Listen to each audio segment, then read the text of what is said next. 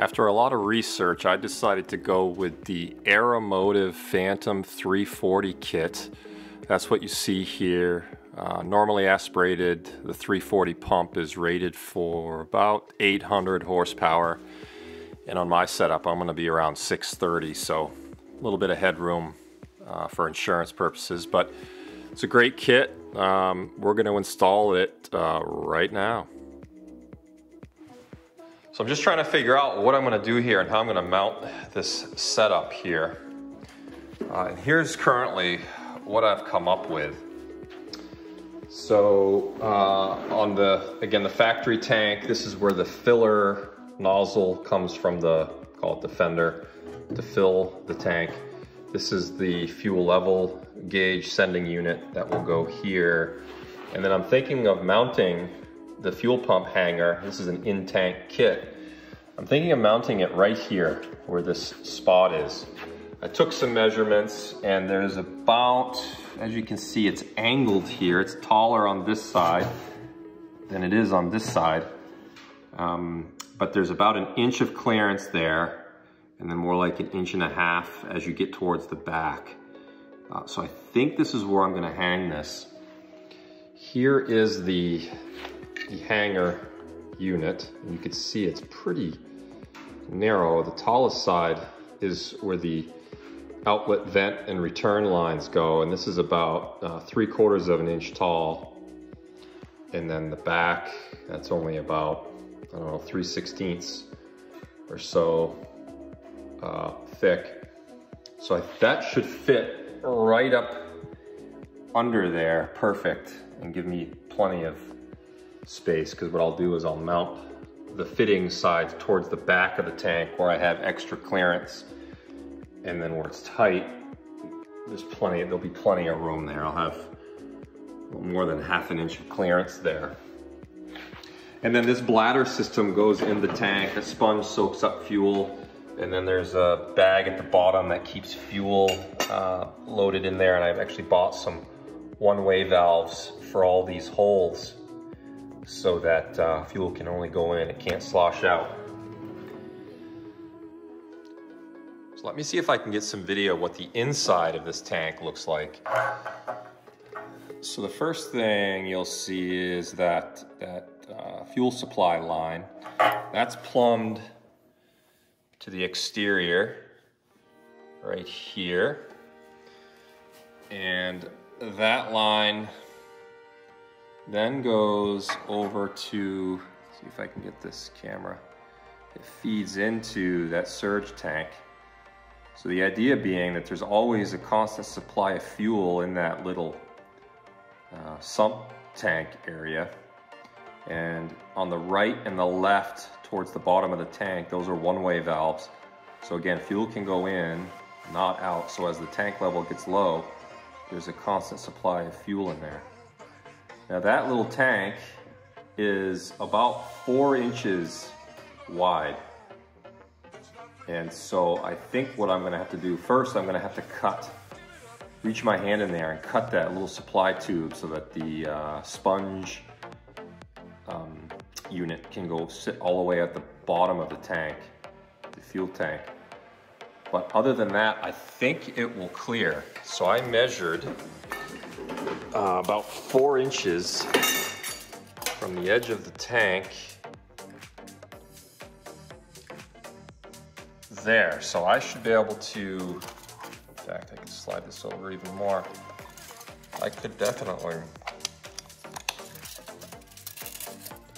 drill that hole and have some clearance there for that sponge system without interfering anything, and then again just cut that supply tube down so that the unit can sit at the very bottom of the tank. So I think that's my plan. Now here's an adapter that you use to mark the holes, to drill the holes into the tank. You'll notice the edge is beveled. So what you do is you put this on the tank, and then when you're working this unit in, you can squeeze it together, shrink it down with your hands and force it in the hole, and it won't cut on the edges of the sharp aluminum hole that I'm gonna cut. So I tried this out. I actually fit my hand in there about, I don't know, 2 or 3 inches up my arm. So I think I could actually fit my hand once that 3 1/4 inch hole is drilled. I think I could actually fit my hand in the tank to just trim that line that's in there that I showed you. Right down there. I think I can actually fit my hand in there to do that. So we will see. That is the plan. There must be a way I can make you see that if we fell in love, it will be so sweet. But when it's you and me, nobody can bring us down. But I don't wanna look up if you don't love me back. 'Cause I don't wanna look up if you don't love me back.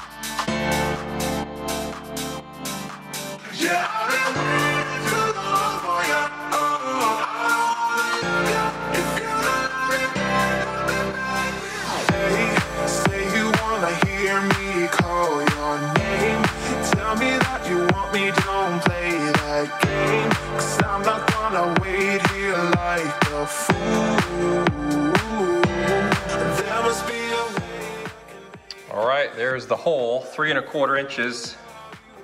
I only had a 3-inch hole saw out of this whole set, 3 inch or 3 1/2. So I did 3 inch, and then as you saw, I used the grinding bit to just open up that hole a little bit more. So it fits perfect right in there. Space on the side, it's good. And let's take a look inside this. So there's the fuel sump, anti-slosh sump. So the idea is my setup's gonna just drop right in here, right next to that sump, and I'm just gonna have to cut this tube. Just cut it there, and then just down over there, cut about 8 inches off from it, just so this unit will sit flat on the bottom. So, hard part done. Let's keep it going.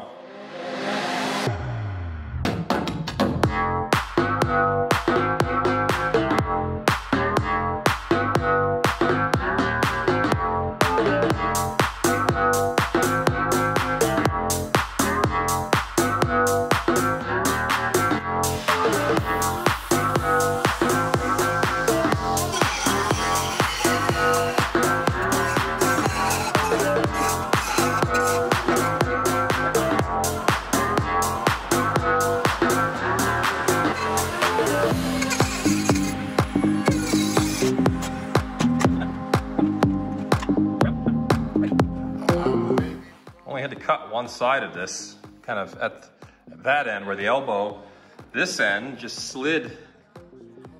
It had was just slid into that little hole down there. I just pulled it out, not even put a cut in it. Nice piece of scrap I might use for something. Okay. There it is, cut. Now here's the cool thing. I'm actually gonna use the end of that tube for this cool Aeromotive part that comes with my pump. Let me show you what that is.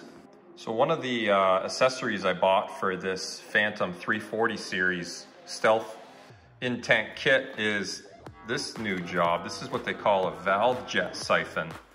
And it's a little valve that bolts onto the pump, and it actually uses the flow of fuel to drive a little siphon valve. Here's what this siphon kit looks like. So this end goes onto, this is the valve itself. It just goes in line with the fuel pump supply. And this hose plugs into that. And then the other end of the hose, you normally has a little magnet on it. You can put it at one end of the tank. If it's a saddle tank, you can put it on the other side of the saddle. But basically, I'll just cut this hose to length and then simply connect this hose again to that line in there. And put a little hose clamp on it, and then it will, from this line, I'll run a 6AN line all the way to the other side of the car where the other tank is, and then this will be constantly siphoning fuel from the other side of the tank, keeping this tank full, and then I'll use a 6AN line from here to, again, to the top of the other tank as an overflow. So as the fuel level comes up, it'll just push fuel back over to the other side. And just keep a constant supply to draw fuel from that secondary tank. So that should be a pretty good setup for this system, fuel system.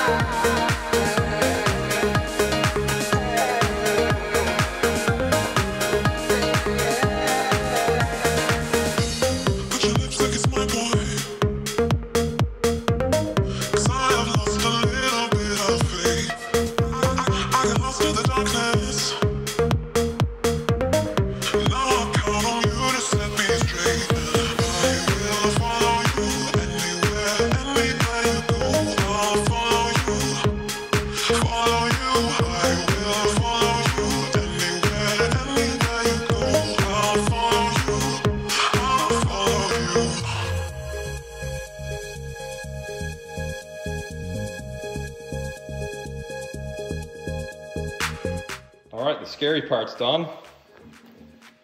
Holes drilled and all the mounting holes drilled. Let's keep it going. Oh, and while I was at it, I attached the siphon hose. That's good to go.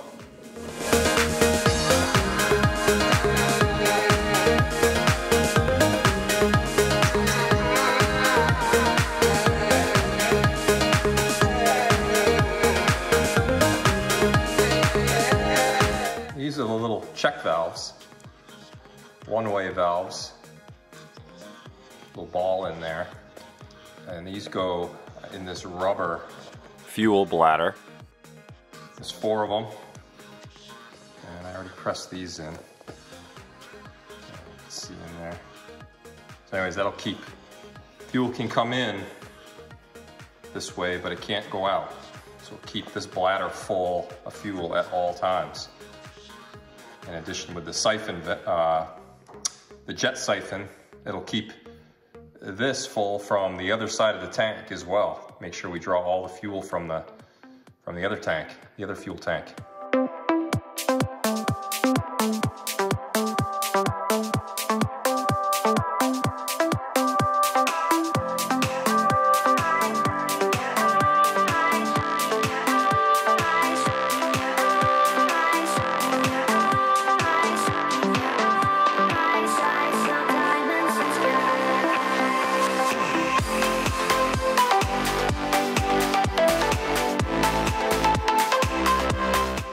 All right, well, we're getting ready to install the pump hanger assembly.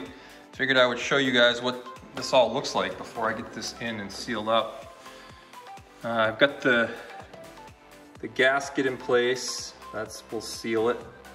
I've got the siphon tube in place. It comes with this anti-kink spring that you gotta feed in there so that this hose doesn't kink. And again, that hose goes all the way down into there, connects to that, that little tube that will connect to the other tank. Here's the hanger assembly, all ready to go. This is the jet siphon, so that yellow tube will connect right there. The siphon from the other side. I've got the fuel pump on there with the screen. Ready to go.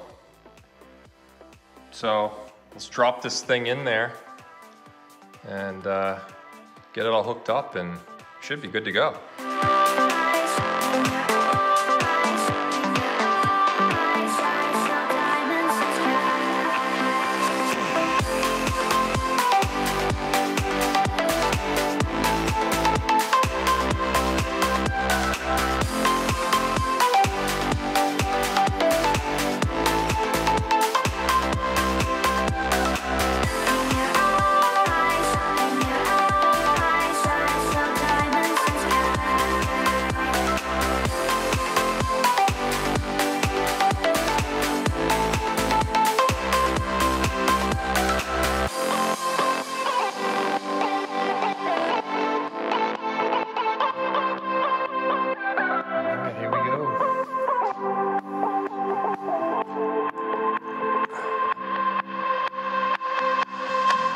Too bad.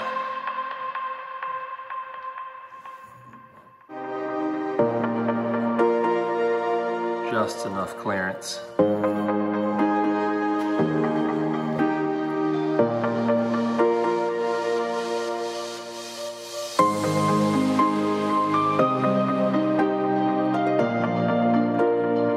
Those studs are just low enough.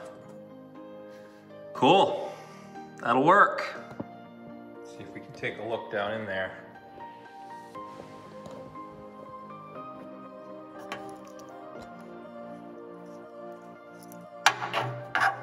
There we go.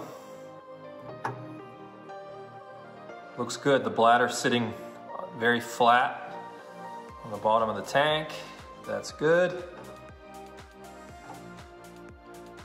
All right. Normally what you do with these tanks is you rivet them in place.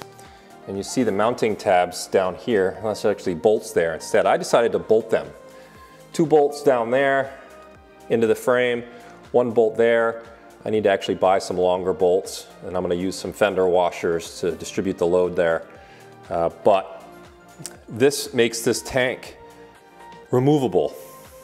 And as you can imagine, with the side pod in place, that gets riveted completely to the chassis.